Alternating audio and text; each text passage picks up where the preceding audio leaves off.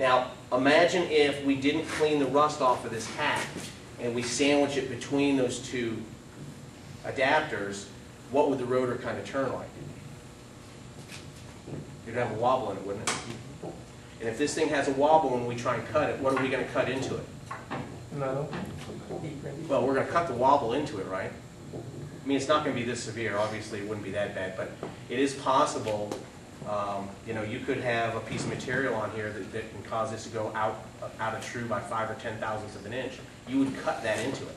So when you go put it on the car, if it lays flat on the car, then you're going to cause this vehicle to have a brake pulsation. Okay, so it's very important that you clean those surfaces.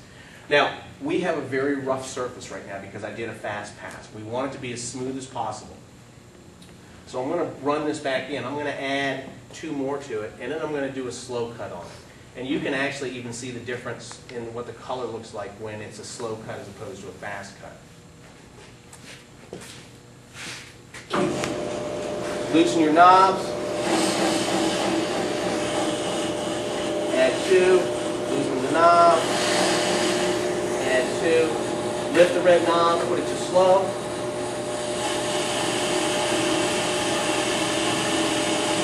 Now, if we were replacing brakes, say we're doing a brake job, we're machining these brake rotors, replacing brake pads, this is going to take a little while. You could theoretically go work on the vehicle, install your parts, maybe lubricate the slides, clean the slides up, and then keep an ear on this because you'll be able to hear when this is done. And it does take a while.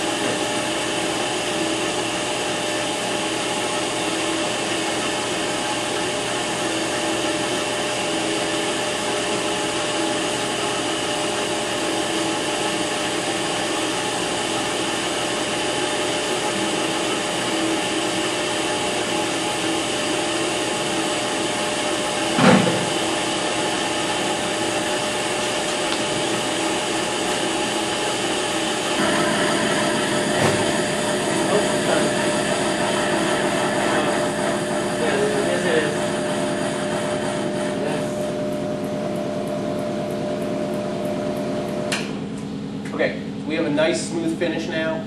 It has machined rotor all the way around. Now we have put grooves in this. Okay, anyone want to take a guess how many grooves are in? 100. Many? How many? Infinite number? 100. Anyone else? The same amount that originally had in it. No, because well, actually, there wouldn't have been any in it because it's been the pads would have worn it down. How much? Take a guess. 2. Close. 4. 1. Oh, yeah, there's one continuous. Yeah. Okay. It's called a directional finish. It is called a directional finish. And we need to get rid of that directional finish in order to help the brake pads seat against the rotors.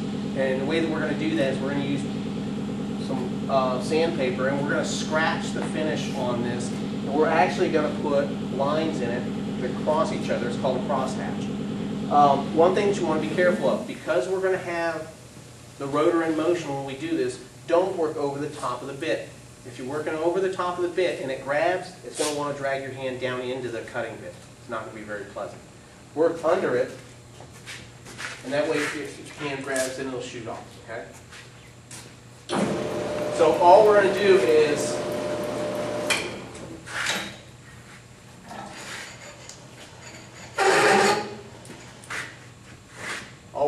we're just going to run this up and down as this is turning, okay? Wait.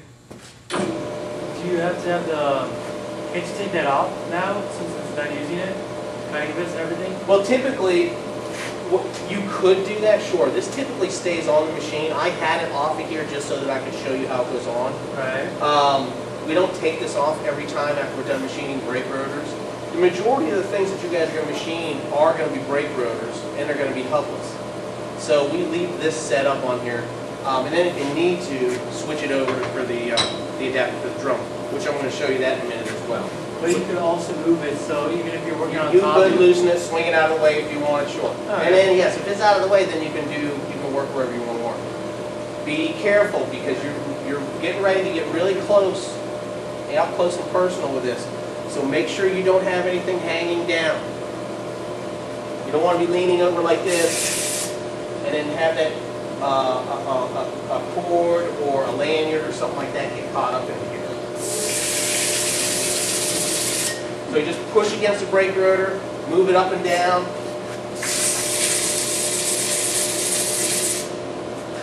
That's it? That's it. And then when you're done, Did you do both you should, sides? yep, you Yeah. should see scratches on it. And they kind of will cross. So you don't need to do it for a long time. You just You don't need to do it for very long at all. All you're trying to do is just scratch the surface up. You're trying to change this directional finish, turn it into a non-directional finish, going in multiple directions, okay? All right, now once we're done, what should we do before we put this on the car? Clean it. Thickness. Yeah, put the micrometer on it and measure it to make sure that we have a machine below the discard, at or below the discard thickness. If we have, we need to throw it away and get a new one. Okay, once we're done,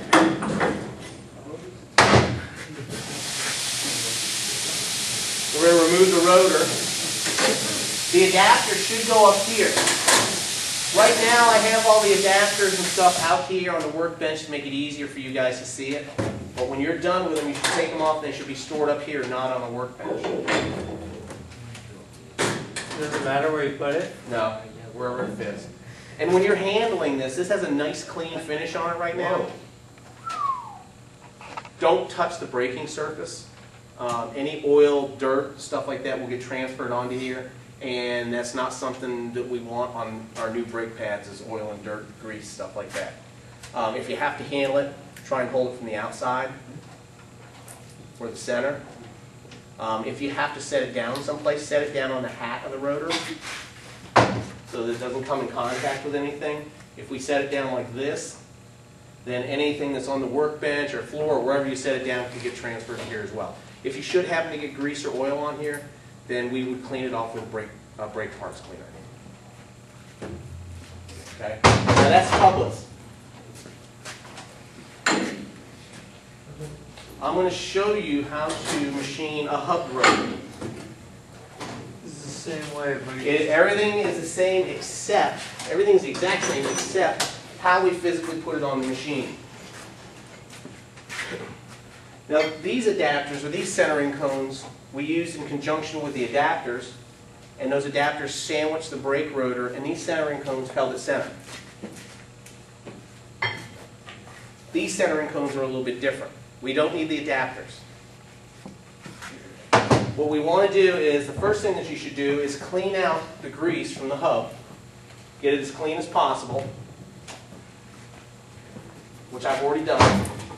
And then find an adapter that fits as best as possible. And it fits inside the race. Then we're going to put it on the machine.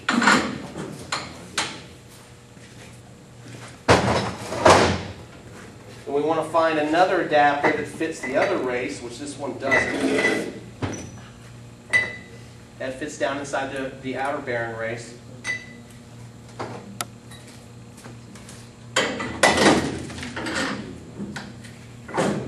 Then install it on the machine. Now, from here on out, everything is the exact same. We're going to put, spacers. yep, throw our spacers on here. You We still, don't. you still need to put that rubber band flat thing on? We still need to use the silencer, yep.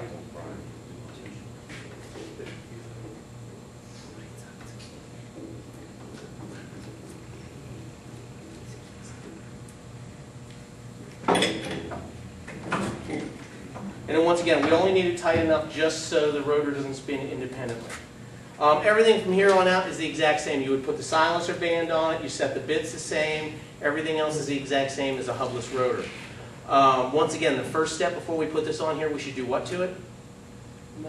Measure it, make sure it's not at or below minimum refinish or discard.